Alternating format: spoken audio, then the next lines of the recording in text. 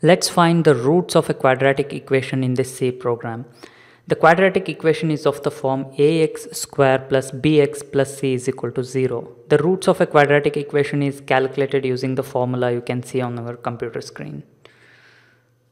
So I'll take three variables.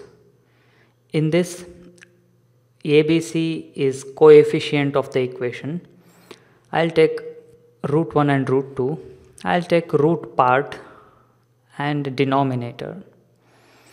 So in root part, I'll calculate b square minus 4ac. b into b minus 4 into a into c. We have square root method in math.h library. I'll include math.h library here.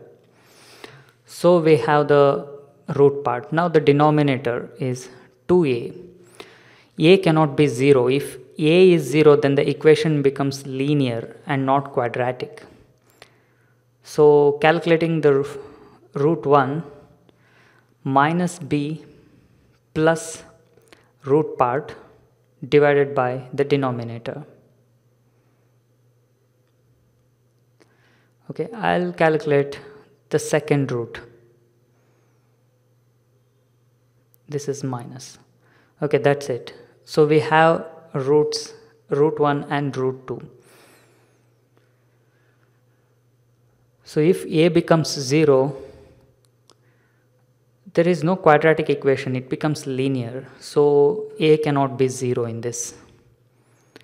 Okay, it's working. Now I'll take values from the user for a, b and c, the coefficients of the equation.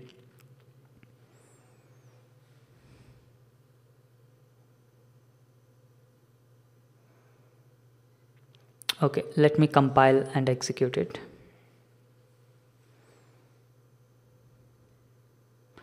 I'll give 1, 4 and 4.